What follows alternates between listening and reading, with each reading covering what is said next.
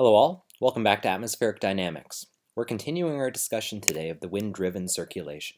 The reading is still Marshall and Plum, Chapter 10. The questions that are answered in this section are, what is the relationship between wind stress and Ekman pumping/suction? What is responsible for strong western boundary currents? And how does wind stress drive the equatorial countercurrent? Okay, let's talk about Ekman pumping and suction. We've already talked a little bit about how, in the Ekman layer, wind stresses induce changes in the global circulation of the oceans. Now let's talk about how these wind stresses also induce vertical motion within the ocean. Starting quantitatively, recall that the continuity equation in the ocean is given by the three-dimensional divergence of the velocity field is equal to 0. This is a property that arises because the fluid is essentially incompressible.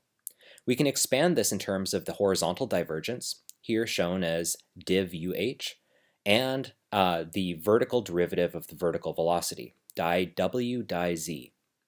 If we then use that there's zero horizontal divergence of geostrophic motion, this reveals that this divergence of the horizontal velocity is in fact the horizontal divergence of the ageostrophic wind, and so that allows us to simplify this equation somewhat.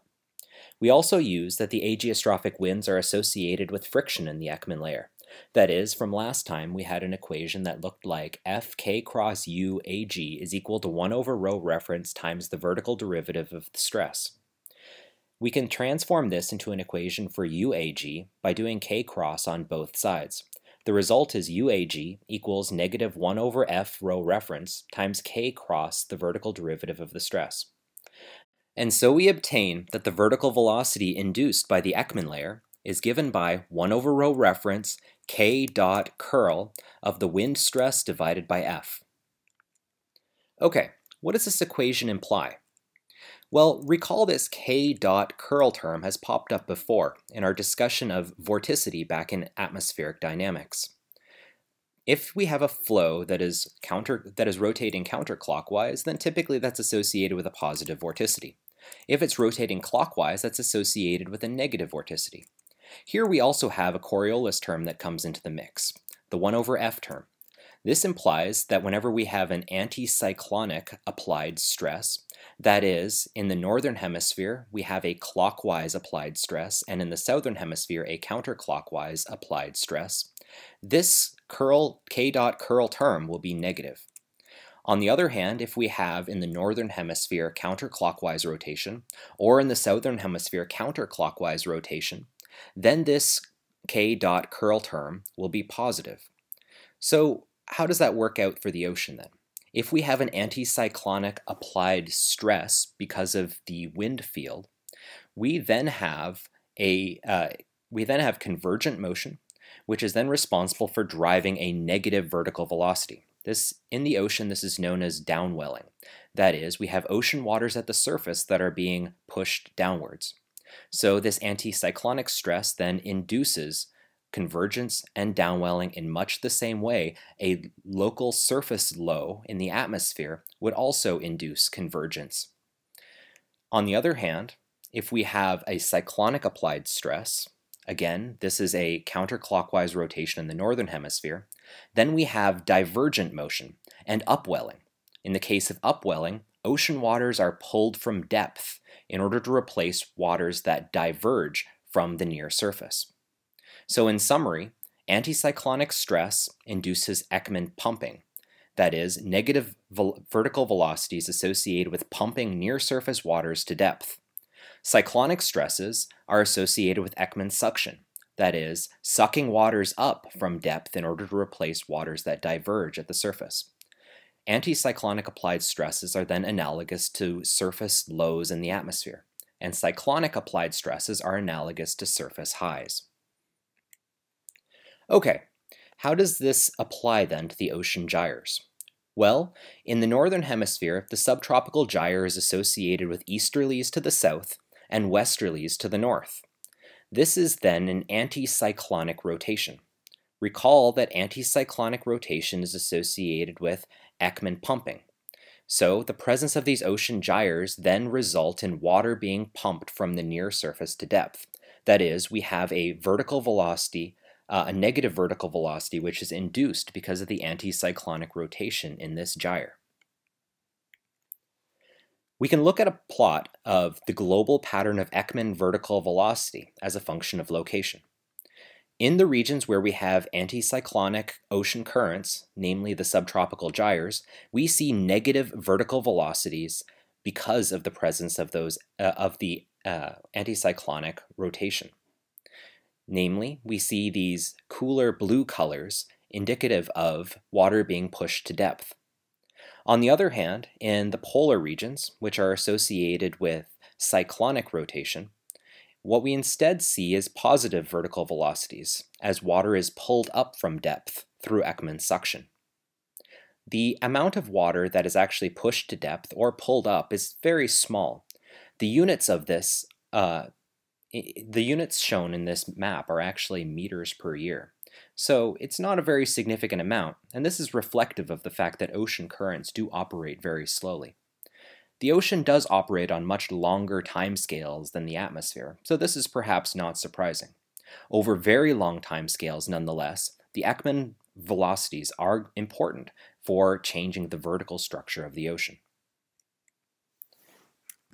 This theory cannot be used to explain what occurs in the equatorial regions, because in these regions the Coriolis parameter is approximately 0.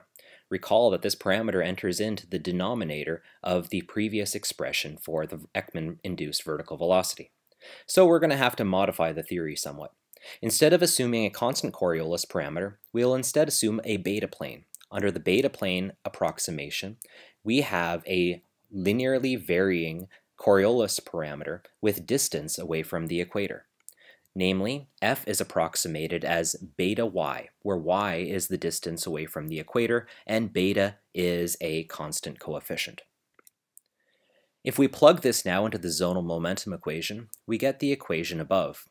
If we now assume zonal symmetry, namely that dp dx is equal to 0, as is a reasonable approximation in the equatorial regions, and we then obtain that over the depth of the Ekman layer, that the meridional velocity induced by the wind stress is going to be given by negative tau wind x divided by beta y rho reference.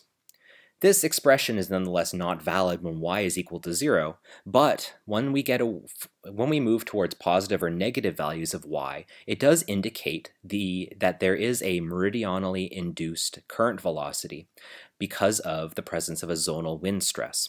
Namely, north of the equator, where y is positive, we have that the meridional velocity is proportional to negative tau wind x. Now, which direction is the wind blowing in these regions? From what we know before about the general circulation of the atmosphere, recall that the wind is blowing from east to west, namely it's an easterly wind stress. So this quantity, tau wind x, is negative. What that means then is that north of the equator we must have that the meridional velocity is positive, and south of the equator we have that the meridional velocity is negative. So the presence of this easterly wind stress in the equatorial region then drives a divergent flow, that is, water is pushed poleward away from the equator.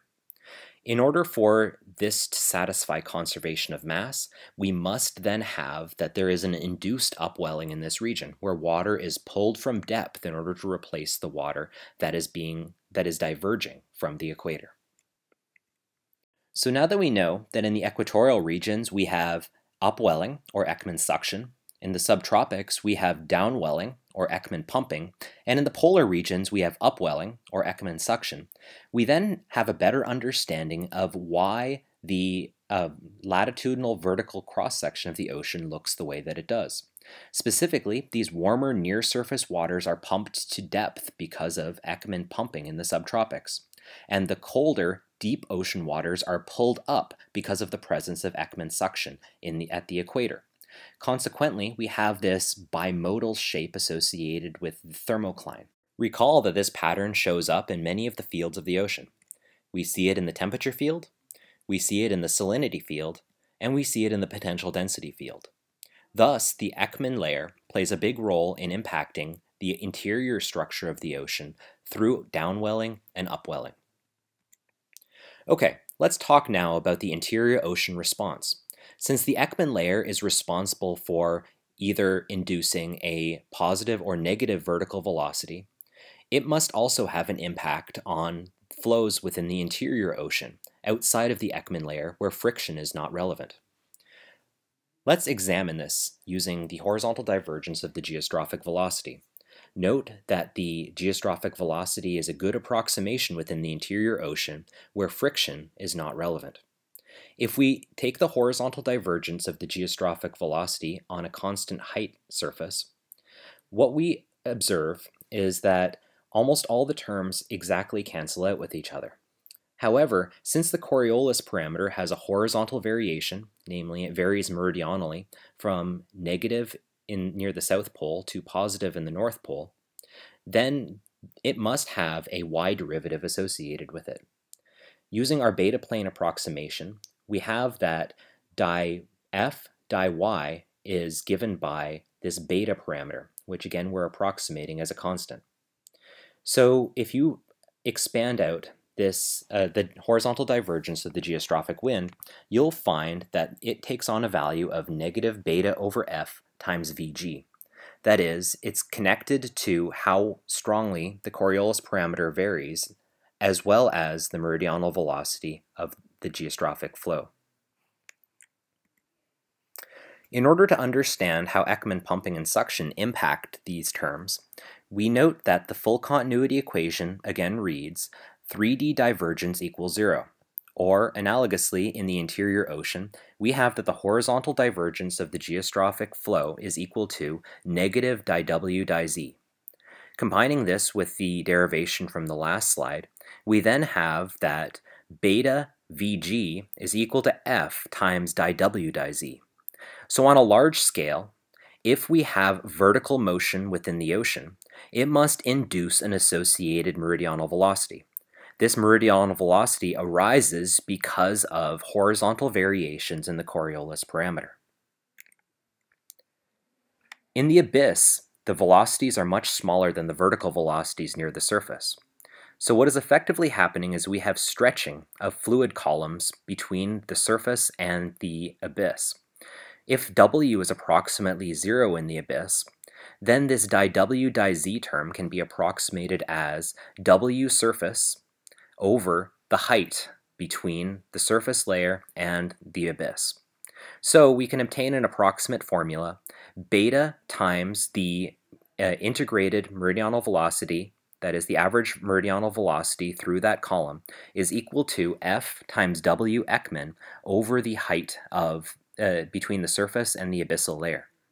Hence, Ekman pumping in the mid-latitudinal gyres, specifically where we have a negative vertical Ekman velocity, naturally drives an equatorward circulation.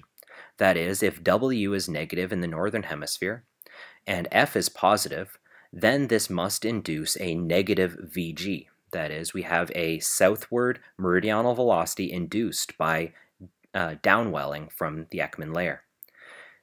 In the southern hemisphere, the exact situation is flipped, but we have the same basic result. Downwelling results in an equatorward flow, whereas upwelling, or Ekman suction, results in a poleward flow.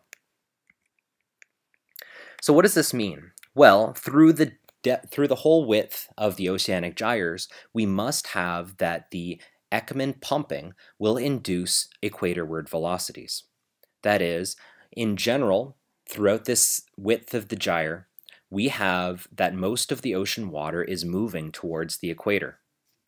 In order to satisfy conservation of mass, we must then have a region where friction is relevant, where waters are then pulled to poleward. If this were not the case, then we would have that ocean waters just move towards the equator without having a counter circulation to satisfy conservation of mass, and so they would not be in an equilibrium state.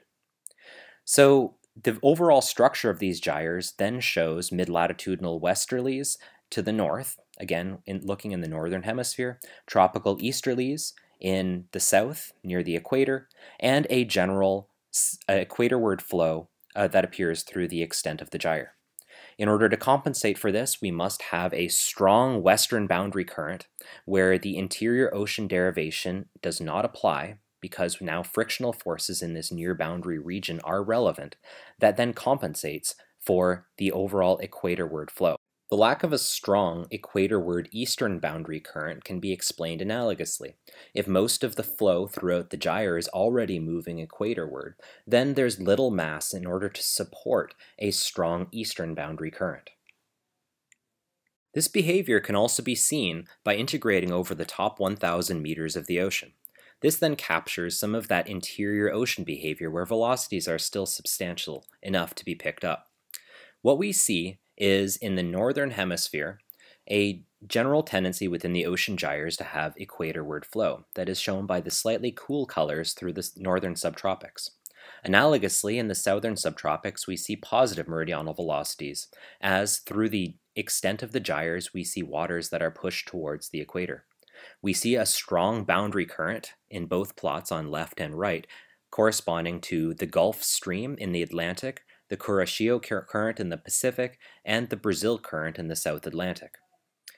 These currents are then these strong western boundary currents responsible for replacing mass that is being pushed towards the equator through the extent of the gyres. Also note that there is no evidence here of a strong equatorward boundary current along the eastern edge of these basins, as expected. There's another interpretation that can also be used in order to understand why we have strong western boundary currents and weak eastern boundary currents. This relies on the Taylor-Proudman theorem that we discussed previously. Recall that for an incompressible fluid that is rotating, we have that the fluid retains a two-dimensional character associated with it. That is, the flow velocity cannot change in the direction of the rotation axis. This then leads to the existence of Taylor columns. However, because Ekman pumping does lead to convergence within these oceanic gyres, we then must have that there is a vertical velocity in the Ekman layer that is responsible for pumping fluid to depth. Consequently, the volume of these Taylor columns must change because fluid is being pumped into them. There are two mechanisms in which the volume of the fluid can change. It can either change through an expansion of the Taylor column laterally, or it can change by stretching of the Taylor column, namely by it growing in height. However, if Ekman pumping caused an increase in the radius of the fluid column, then conservation of angular momentum would eventually require that the angular velocity around the boundary of this Taylor column would asymptote to zero. So we wouldn't see any flow velocity over time. However, that's not the case. We still clearly see that there is motion in the ocean. So it must instead be the case that the Ekman pumping instead drives an increase in the height of the fluid column.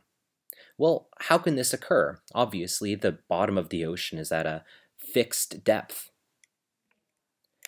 Well, you have to recall that the Taylor column interpretation doesn't say that it's the vertical depth that defines the Taylor column, but instead it is the depth of the fluid aligned with the rotation axis.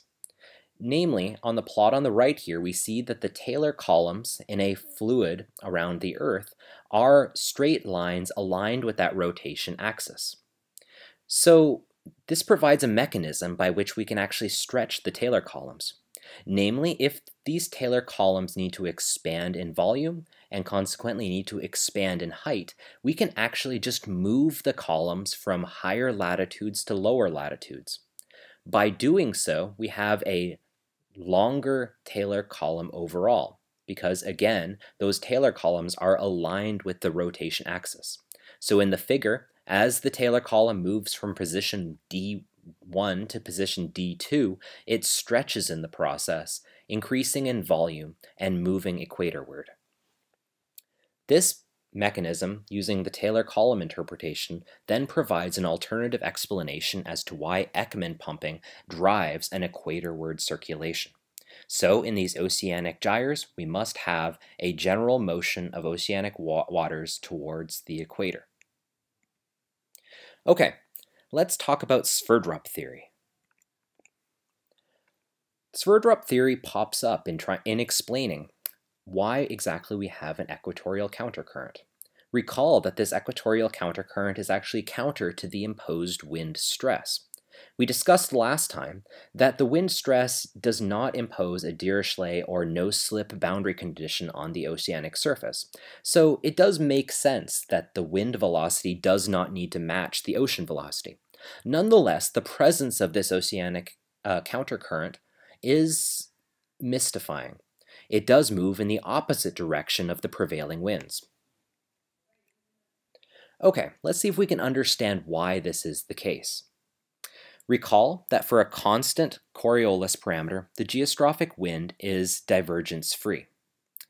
However, since f is not constant on the surface of the sphere, namely, again applying the beta plane approximation, we have that there is some horizontal variation associated with the Coriolis parameter, and so on a constant height surface, the geostrophic wind is not exactly divergence-free. Meridional variations in the Coriolis parameter, in conjunction with the continuity equation, then showed that if you have a vertical velocity induced by Ekman pumping or suction, you must have an induced meridional velocity in the interior ocean as well. However, the beta plane also pops up in Sverdrup theory, which is used to explain the presence of the equatorial countercurrent. To do so, we're going to start with the momentum equations, including terms for Coriolis, pressure gradient, and friction. We're going to cross-differentiate these terms by first differentiating the first equation, namely the zonal momentum equation with respect to y, and the second momentum equation with respect to x. Taking the difference between these two then leads to a term that leads to the presence of a term that looks like di u di x plus di v di y. If we then substitute in the continuity equation, namely di u di x plus di v di y equals negative di w di z, we'll then obtain the expression on the bottom. Note that here we are twice differentiating the wind stress. So we're now going to take this equation and we're going to integrate it from the bottom of the ocean at some depth z equals negative capital D to the very top. At both the bottom and top of the ocean, we must have that the vertical velocity is equal to 0. That is, there is no water that is leaving the ocean surface and none which is penetrating through the bottom of the ocean. If we do so and apply some calculus, we obtain that beta times capital V is equal to negative 1 over rho reference k dot curl of the wind stress. Here, capital V is the integral over depth of the meridional velocity. This expression is known as the Sverdrup relation, and it relates the meridional velocity to the wind stress, and it applies even if the Coriolis force is approximately equal to 0, such as in the equatorial regions. It instead relies on a meridional variation of the Coriolis parameter. So let's examine this relationship quickly. If we assume that the wind is purely zonal, that is, there's no meridional wind stress, then this relationship reduces to beta capital V equals negative 1 over rho reference times di tau wind x di y. So where is meridional transport 0? Namely, where is the left-hand side 0? Well, it'll be 0 where the meridional variation of this zonal wind stress is equal to 0. What else can be learned from this Sverdrup relationship? Well, let's consider the continuity equation and integrate it over the depth. Since the integral is taken over dz, we can use fundamental theorem of calculus to expand the di w di z integral term in terms of the velocity at the top and bottom. Again, recall these are equal to 0. So then using the expressions for capital U and capital V, we can see that the horizontal divergence, that is di U di x plus di V di y of these integrated quantities is equal to 0. That is, it is divergence free. From the Sverdrup relationship, and using the fact that this flow is divergence-free, it turns out that we can write the bulk horizontal velocities in terms of a stream function. That is, there is a single field psi that can be used to represent the velocities. This is a natural consequence of fluid mechanics.